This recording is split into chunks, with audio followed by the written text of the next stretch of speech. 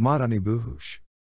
Previously a member of the Belgian gendarmerie, he was convicted of various crimes in 1995, including the murder of 2 individuals. And at least one multimillion-dollar robbery.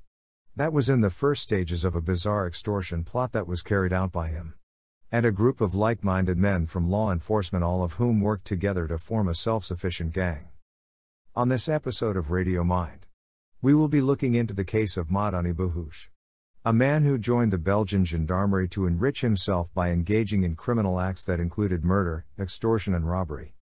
If you enjoy this type of content, become a subscriber and hit the notification bell. This will alert you on any new videos that I upload about the latest unknown maniac that you may not have heard of from around the world. Madani Bouhouche was born on June 14, 1952 in Brussels, Belgium, to an Algerian father and a Belgian mother. Madani Denis Bouhouche became known as Denis. Initially, he worked for the gendarmerie's Bijzonderopsporingsbrigade Brigade, BOB, a specialized investigative unit. He began participating in criminal activities with fellow BOB gendarmes shortly after joining the organization. He was reassigned for regular duty in 1981 after being caught trying to electronically monitor another unit. He also burglarized Group Diane and Etterbeek, taking firearms including machine guns. In 1981, a machine gun attack nearly killed a superior officer who had insisted that Bouhouche be disciplined, just a few days after another investigator suspected him of being the target of a car bomb. Bouhouche and his associates were implicated in 2 separate attempts to commit multiple murders, each involving the use of an automatic rifle or a remote control component. It was at this point that he left the gendarmerie along with an accomplice, who was later named Robert Bayer, to form the private detective agency, which he left and purchased a gun shop. Bouhouche, a scrawny man who wore sunglasses all the time, enjoyed outdoor activities like mountaineering and skydiving, but his lifelong passion was shooting, and he trained with other members of the far right, including those from Westland New Post, an organization that was closely scrutinized in the investigation into the Brabant killers regardless of Bouhouche's involvement. During the investigation of his criminal activities, a growing body of evidence pointing to his involvement in the unsolved 28 killings committed between 1982 and 1985 by the Brabant killers has led to an increased level of suspicion. For example, the Brabant killers' river dump of their guns was not found to contain the same type of weapons as Bouhouche's secret arms cache of guns. The MAC-10 riot guns that he had either purchased or stolen were used in the killings.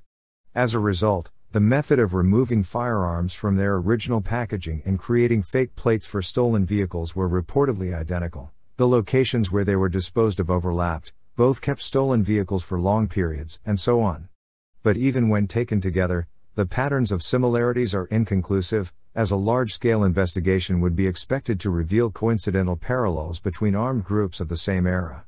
As with many other pieces of evidence, the fake number plate found on a stolen car belonging to the Brabant crime syndicate and reportedly showing signs of being made by the same set of equipment as Bouhouche's was lost before it could be properly examined. The most shocking revelation of Bouhouche's early crimes was that he had been the mastermind behind an elaborate extortion plot involving the detonation of gas pipeline bombs outside of a chain of supermarkets. As early as the 1970s, a Latin American sales manager, Juan Mendez, and a FN Erstal weapons engineer had his firearm collection stolen by Bouhouche, who was arrested in January 1986 on suspicion of Mendez's murder. When police arrived at the home of the deceased man's family, he became a suspect because of his presence. Years earlier, Bouhouche opened fire while on duty and used hollow point ammunition. It was also discovered that he had a pistol stashed in his freezer that was identical to the one used in the murder of Mendez. The evidence was contested, and Bouhouche was released in November 1988. The following year, Bouhouche fled to Antwerp in search of a diamond dealer who he claimed had been killed in a factored debt collection gone awry, but was instead suspected of being the victim of a botched robbery. He was eventually captured. His partner, who was also on the run but eventually apprehended, was believed to have participated in the diamond dealer jewelry heist, was later acquitted of all charges. He was also convicted of murdering a security guard who went missing in 1982 along with a consignment of gold. Bouhouche was brought back to Belgium and sentenced in 1995 to 20 years in prison. Robert Bayer, his co-defendant, would get 14 years in prison for his role in the scheme. As part of the trial, they will also be found guilty of murdering a security guard in 1982. In 1981, Bouhouche was acquitted of trying to kill his superior. His publicized 1995 trial exposed a lot of corruption in the Belgian police department at the time, which in return caused major worldwide embarrassment to the country. In the past, some have claimed that Bouhouche and Bayer were affiliates of the Nijvel gang, but both have always denied this. The parole board granted Bouhouche release on September 15, 2000, after he had served 5 years in prison. He relocated to the French Pyrenees, where he lived alone in the small town of Fougax at Baronnief, where he was in charge of an old friend's rental property, Alain Wakamp, for which he was responsible. His death occurred there in November 2005 when a tree fell on him while he was clearing underbrush.